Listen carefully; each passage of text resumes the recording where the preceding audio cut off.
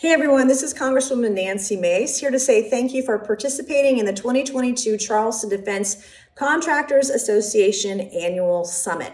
Charleston is a global leader in military and national security innovation, and we would like to welcome everyone to the Holy City, and we hope that you enjoy your time as you come together to help solve some of our nation's most critical and important global security issues. Since my election to Congress, I've worked closely with CDCA and our military community here in the Lowcountry. And actually where you are today, we have almost half of all the military bases in South Carolina. We house about 1/3 of all military veterans who live in South Carolina right here in the Lowcountry. Our military and our defense industry work on a wide range of issues, as you know, many of which are important to the Charleston area. And the issues are complex, but you do it in coordination with many different agencies and stakeholders at the federal and state level. This is why the summit is so critical to our needs. It brings a wide range of talent together, resources, and capabilities to meet the challenges of today and tomorrow. So thank you for being here